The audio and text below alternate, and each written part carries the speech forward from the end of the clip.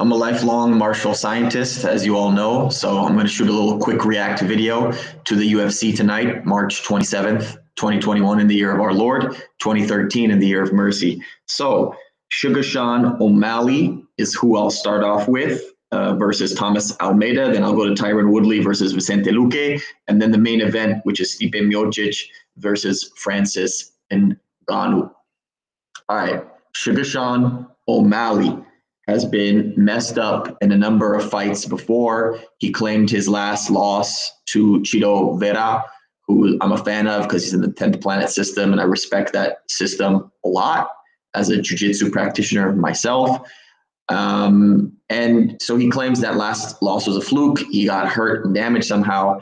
He was switching like he was the last style bender rather than Israel Adesanya. And Thomas Almeida was coming in very safe, very protected, but he kept getting pieced up. And Sean O'Malley would come in, box him up a little bit, escape. Box him up a little bit, escape. He kept doing this thing. It almost sounded like he was going, tss, tss, but he's moving his head left, he's moving his head right, and he's feinting with his head, and he's feinting with his punches as well, pulling them back. And then he's not just boxing him, he's occasionally doing head kick after head kick after front kick. I've never seen this many head kicks in a fight. Man, at least in the past 2 years, maybe ever. This is one of the most head kicks I've ever seen in a fight. Eventually, the head kicks got to Thomas Almeida. Suga Sean had a chance early on that the commentators or the commentary at the chattering class got a wind of, and they said he was wrong to walk off. But you know what? I respect it because a lot of people don't care for the safety and long-term health of other fighters who are standing opposite. And some people like Jorge Masvidal might say you don't have to, but Suga Sean showed an extra concern. Some people say he was just trying to swag out, who could be part of it, but I think he was showing an extra concern for the fighter who sat across from him and would hope that that sort of behavior would be replicated when somebody is opposite him in the cage. Then he gets a chance in the third round to finally do his thing, and he's got Almeida wobbled. Almeida from that legendary camp of Vanderlei, the axe murderer Silva, probably one of the best nicknames in the sport as well. And he lands a huge kind of Superman punch while Almeida's on the ground. End of the fight. It's over. Tyron Woodley versus Vicente Luque. Tyron Woodley has been criticized in his past 3 losses and even in his snooze fests with Wonder Boy for being too safe, for being too afraid to pull the trigger. Sometimes when the pendulum swings and you've been critiqued a lot, you swing it too much in the opposite direction where you need a more middle path. And so if he had just turned it up the volume, that is, a little bit, I think he would have done better. But instead, he turned it up all the way. That is to say, he had the pendulum. I'm just throwing analogies at you. Swing in the total other direction. Instead of being totally safe, he threw caution to the wind and just started swinging at Vicente Luque. Eventually, Vicente Luque got the best of him. I don't think it was that because he had a better chin, but I think it was because Vicente's striking was more accurate. Once they were on the ground, they engaged in some grappling. Tyron Woodley himself finished Darren Till, remember, a couple years ago with a Darce. And so you'd think he'd know all the mechanics of the Darce, and he's trying to escape it. He's moving around. He made an effort, but eventually Vicente Luque got a nice, clean Darce a la Tony El Cucuy. I'm forgetting his last name now. Tony Ferguson, Tony El Cucuy Ferguson. And it was a beautiful Darce. It was a very wonderful Darce choke. It's like a head and arm choke from an angle. I think it's one of the very talented strangles. And the beautiful thing about strangles is it doesn't matter how tough you are. You either tap or you get knocked out, meaning you sleep. And it actually looks like he was slept at the end, but he did have a chance to tap out. Maybe Vicente held it a little bit longer than he should have, but that's what you got to do, I guess, to play to the whistle of the referee. Finally, you have the main event, Stipe Miocic, arguably the GOAT of the heavyweight division, which makes him the GOAT of everything else because no other sport has a ridiculous weight class style of a rule, and this is the best. And when I mean best, I don't mean, you know, quickest, most efficient technique.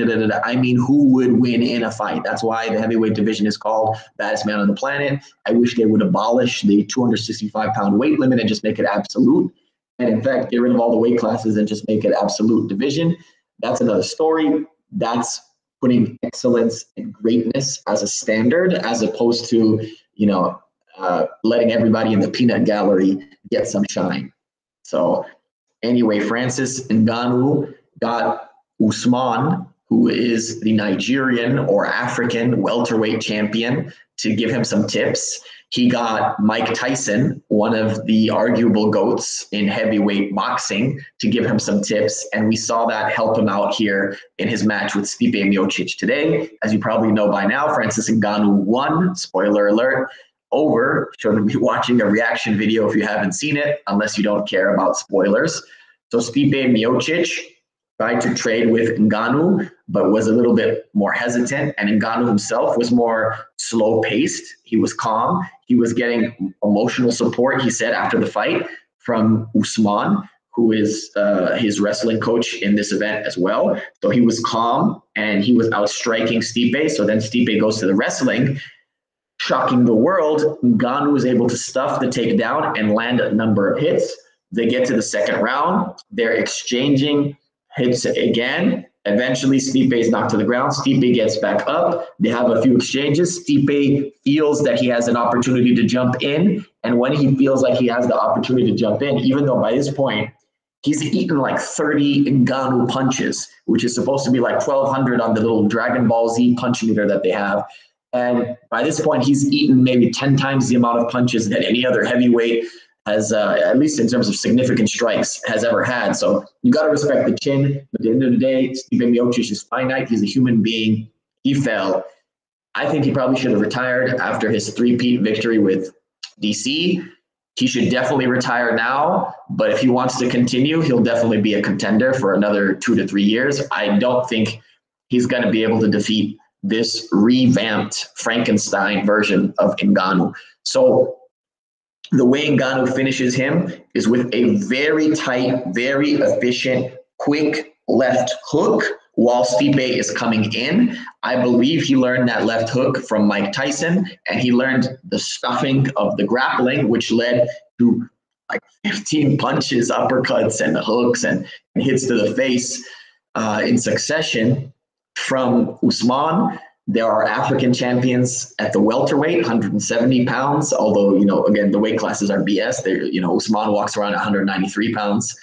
Israel Adesanya is the middleweight champion. He's African. They're both Nigerian. And now you have a Cameroonian for the heavyweight champion. Had we had a lightweight African champ, we would have had all 4 divisions. They're saying that UFC should go to Africa now. I agree. I think Ethiopia, as the home of the African Union, as the only uncolonized country in Africa, even though we don't have any great Ethiopian fighters, should be host. And I would love to work as a translator or in any capacity, referee, whatever. Throw me in there, coach. Vote for me if there is such a thing that you ever come across. I hope this reaction video was entertaining and or insightful. If you have any questions, drop the questions. If you support this work, go to patreon.com/Tawahado, patreon.com/Tawahado, or join the YouTube channel. Yo, you could join at $1 a month. Y'all join at $1 a month, you're going to get way more videos. If you had 1,000 people, 5,000 people join at $1 a month, I would do this full time.